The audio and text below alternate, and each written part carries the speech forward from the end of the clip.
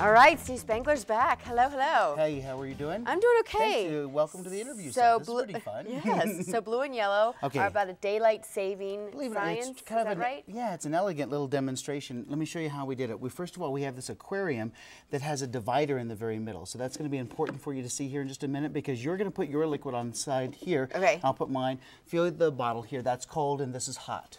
Okay, so our viewers just need to know cold, blue is cold, and then hot. So turn it upside down. Just going to pour it in. Go ahead and you're just going to fill the whole thing up. Alrighty. Got it? So what we really want to do is we want to see what the Earth is doing or what the atmosphere is doing. So watch this. This will come off to the side. And now I'm just going to pull the two and watch. So we've got yellow on this side and blue on this side. Hold this? Yeah, that's perfect. So and now watch what happens when we pull. When we pull, we get this separation. Isn't that beautiful? Wow. Now it's going to calm down here in just a second, but you're going to see a definite yellow layer on the very top and a blue layer on the very bottom. And that's exactly what we don't want at this time of the year. You don't want the cold air being trapped at the bottom and the hot air at the very top, because if so, then all the pollution, the carbon monoxide, everything that we release stays in this bottom layer. So look at this. What you really want is these bottles over here. So take a look at this. I've done the same thing with juice bottles. So I have warm here on the bottom and I have cold here on the top. I'm going to turn the whole thing upside down. So the whole idea is to get our cars going when it's still warm outside. And so if we do that, take a look at this. See this temperature inversion that we get?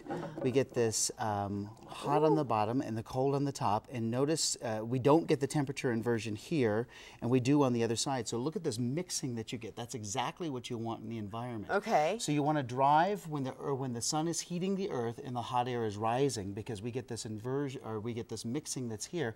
We don't want the inversion. Look at this layer here. See this almost brown cloud layer that kind of sits there?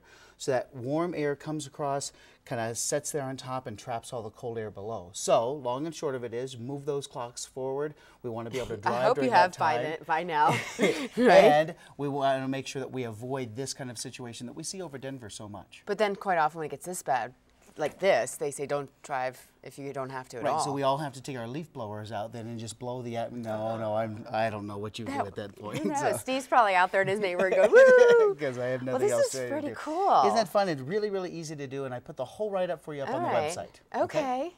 Interesting stuff, don't you guys think? All right.